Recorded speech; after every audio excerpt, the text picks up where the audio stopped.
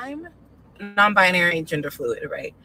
And within that, technically, by the definition standards, I am trans, right? However, I'm not always like trans, like I'm not always like I am trans, but sometimes I am like I am trans. And you know what I realized it is this, you know what I realized it is? Literally, it's that.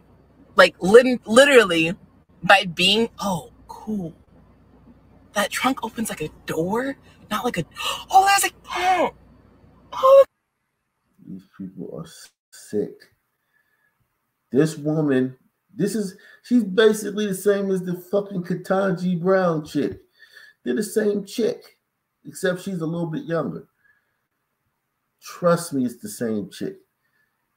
Different professions. This chick's probably not a lawyer. Same chick, different professions. These people are fucking crazy nowadays. I'm non-binary, gender fluid, right? And within that, technically, by the definition standards, I am trans, right? However, I'm not always like trans, like I'm not always like I am trans, but sometimes I am like I am trans. And you know what I realized it is this, you know what I realized it is? Literally, it's that. Like literally being, oh, cool. That trunk opens like a door, not like a, oh, there's a, oh, look at this, sweetie. There's a cat. Look at this. Okay. So sometimes I'm literally trans and sometimes I'm literally not. Like, because in my gender fluidity. And here's the thing.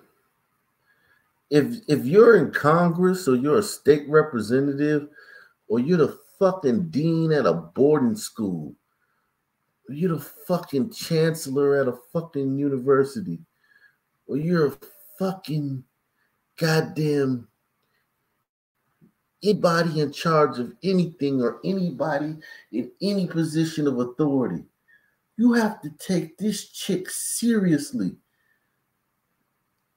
Just the fact that you have authority, the fact that you have status means that you have to take this nut job seriously.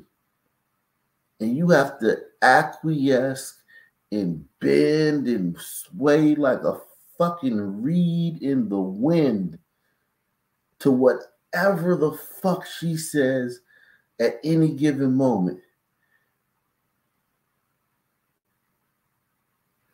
Now, us regular people, we don't have to do that. But if we were in power, if I ran YouTube and she came up and was like, yo, saying this shit, I couldn't laugh. I couldn't bust out laughing. Because that would be fucking hate and some shit.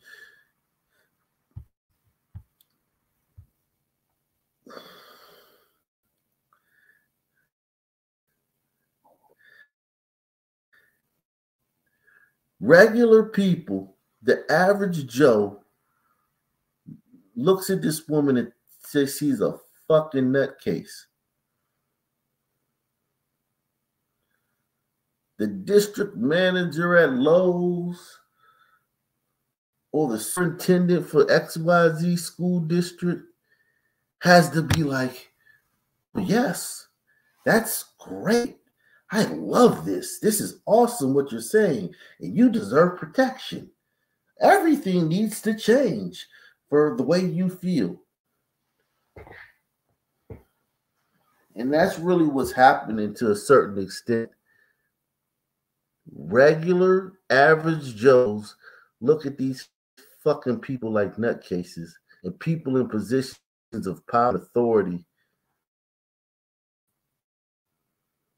and rank are forced because of their position and all they have to lose to literally treat these people as if they're fucking sane and bend to their will. I'm non-binary, gender fluid, right? And within that, technically, by the definition standards, I am trans, right? However, I'm not always like trans, you know, like I'm not always like I am trans, but sometimes I am like I am trans. And you know what I realized it is this, you know what I realized it is? Literally, it's that. Like literally by being, oh, cool. That trunk opens like a door, not like a, oh, there's a cat. Oh, look at this, sweetie. There's a cat. Look at this. Okay. So sometimes I'm literally trans and sometimes I'm literally not. Like, because in my gender fluidity, like it just is. Like sometimes I'm trans and sometimes I'm not. I'm always non-binary. I'm always gender fluid. Sometimes I'm trans, sometimes I'm not, because that's part of my gender fluidity. And like realizing that, just like all the pieces clicked. And I just love it. Like I figuring out that I was gender fluid, like made so much sense for my life. And sometimes I'll be sitting here and being like, well, I haven't felt masc in a really long time, or I haven't felt like a pretty boy in a long time, or like I just don't want anybody to perceive me as any kind of gender sometimes. And I'm like, dude, that's literally what it is. Like that's literally your gender fluidity, because sometimes I am a pretty little boy, and sometimes I want zero fucks to do with gender, and sometimes I'm a femme little princess, and I love that, and sometimes I'm all of it all at once and none of it, simply because I'm not.